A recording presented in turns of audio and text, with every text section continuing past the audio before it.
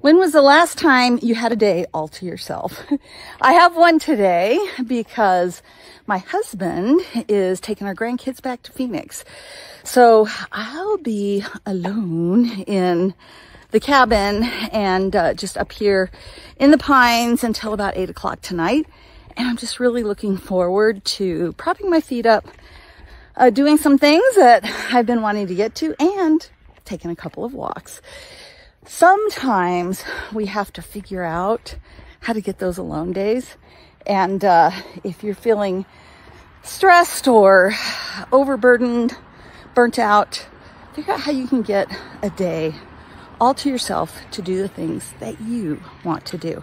It'll make a huge difference because whether you're napping, walking, or working on things on your to-do list, you'll be recharging at the same time. So find a day and figure out how to make it all your own.